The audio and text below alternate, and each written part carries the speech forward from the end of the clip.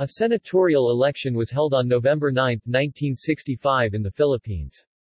The Nacionalista Party wrestled back control of the Senate. Originally a liberal, Senate President Ferdinand Marcos defected to the Nacionalistas, became their presidential candidate and won this year's election. The Nacionalistas also won 5 of the 8 seats contested in this year's Senate election to get the plurality 12 of the seats in the 24-member Senate.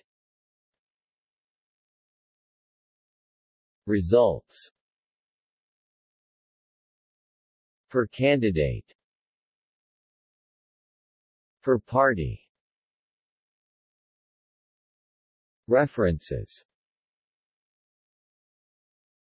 See also: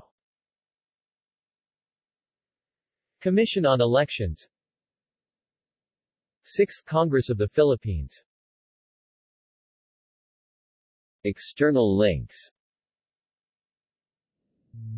The Philippine Presidency Project, official website of the Commission on Elections.